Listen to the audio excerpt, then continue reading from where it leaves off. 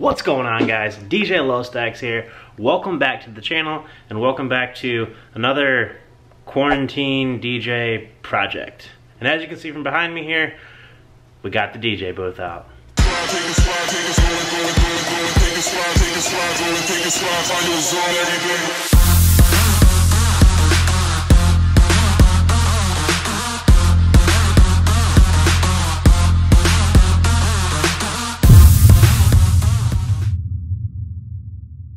You guys probably remember when I first built this DJ booth, right before I went to that wedding show. Got it done down in my parents' garage, brought it back up here to Kalamazoo where I live, and lo and behold, after a wedding show, all the paneling warped from being in my storage unit and popped off all my trim, so I had to redo the whole thing. So you guys saw that in the last, the gig log that I did with Casey.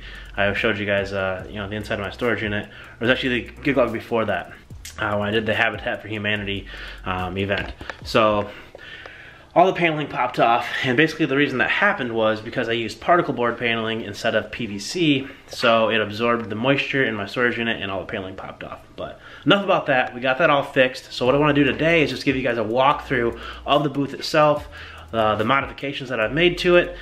That's about it, guys. You know, I'm just trying to find some cool things to make content on and ways to be productive during this quarantine lockdown and all that stuff. So I am currently laid off, so lots of free time, and I've been doing a lot of live streaming, obviously, but trying to do some productive things as well, such as work on this DJ booth. So let's check it out.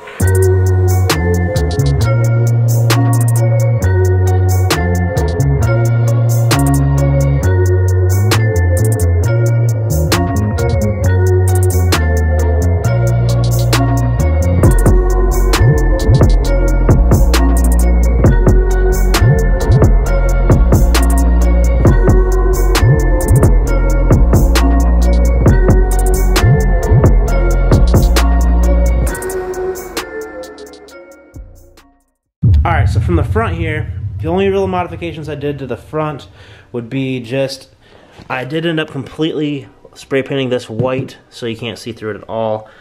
In the previous the Wedding Expo photos, I had it like a frosted color.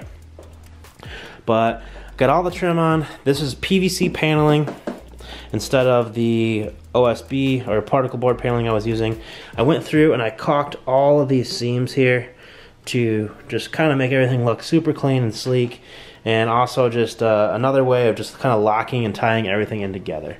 So in the front here, that's a 55-inch TV, and then back here, this is my SX2. I'm not sure if I'm gonna leave this in here or if I'm gonna run my mixer and turntables.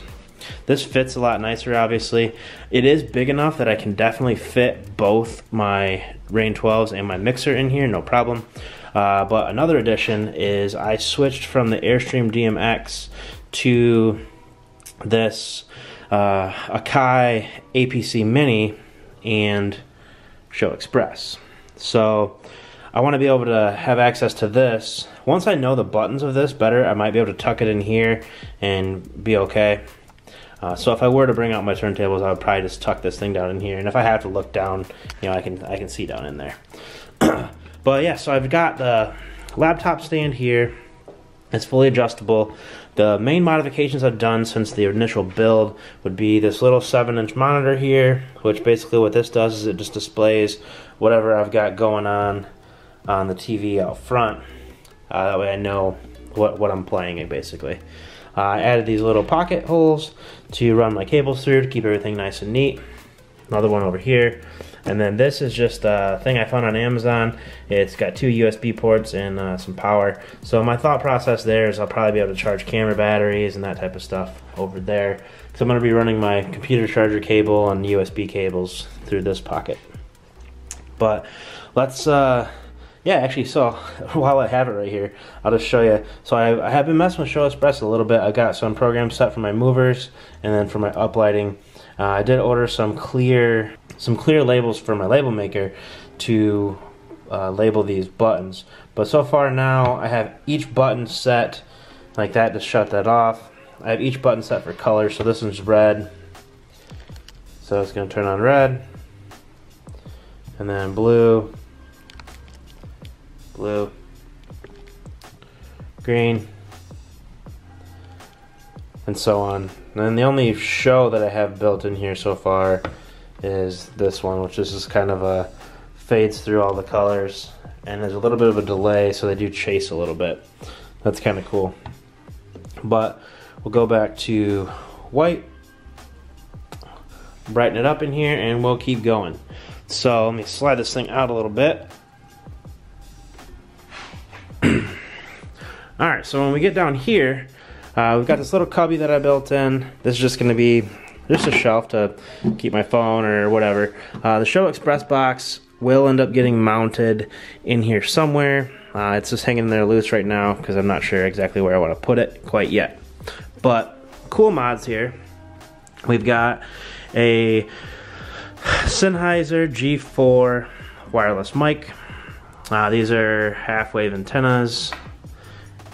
We've got this nice little drawer here, which is full of crap for me building this out. Eventually this is just gonna house my microphone, extra batteries, the remotes for the TV and things, and probably just some miscellaneous stuffs, business cards, that type of thing. And it does lock, which is kind of cool too. And then I have a Furman power conditioner. So this thing is got one outlet on the front, and then I believe it has 8 on the back. And the big difference between a power conditioner and a power strip is going to be a power conditioner actually cleans the power. So that crazy humming noise that you get sometimes through dirty outlets and things like that at the events, this is supposed to help clean that up so that you don't damage your speakers or anything like that.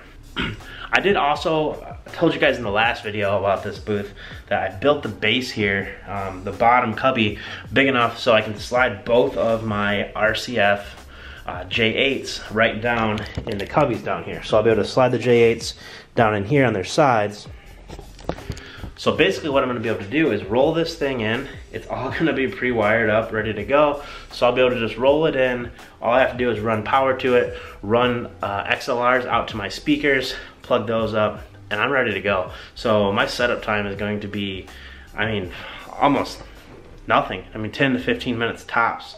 That's with lighting and speakers and everything. So it's definitely going to cut down on my setup time substantially. And it also just looks super cool.